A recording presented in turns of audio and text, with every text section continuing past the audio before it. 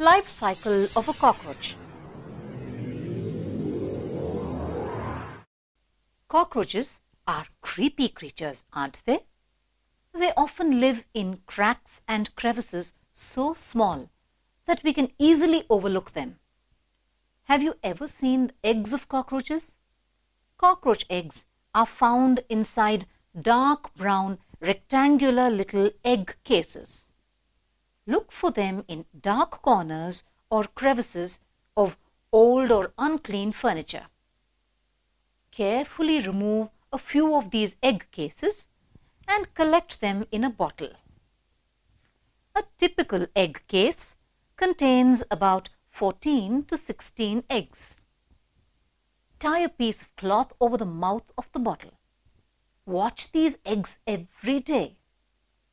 After a few days, tiny white cockroaches emerge out of the eggs.